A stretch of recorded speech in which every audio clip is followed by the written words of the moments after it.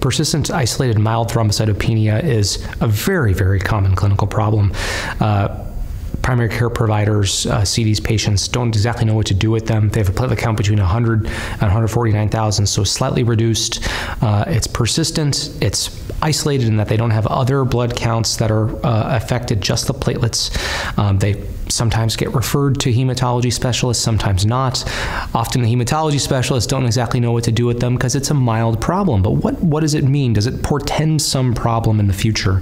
Actually, some work that we did recently actually suggests that it may, that these patients appear to be at significantly increased risk of immune thrombocytopenia, as well as the development of hematologic malignancies.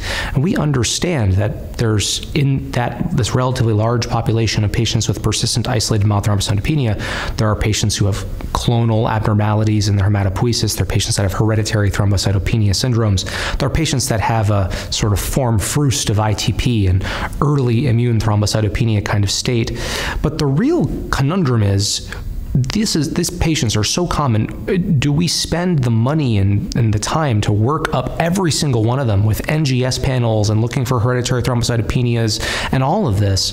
And that's what the creation of the clinical guidance statement is about. So as co-chair of the platelet immunology SSC subcommittee here at ISTH, we're going to discuss what we can do in terms of developing a guidance statement in this based on the data that we have, understanding that there's still more that needs to be learned about this, and no guidance is perfect, but right now there's no guidance at all.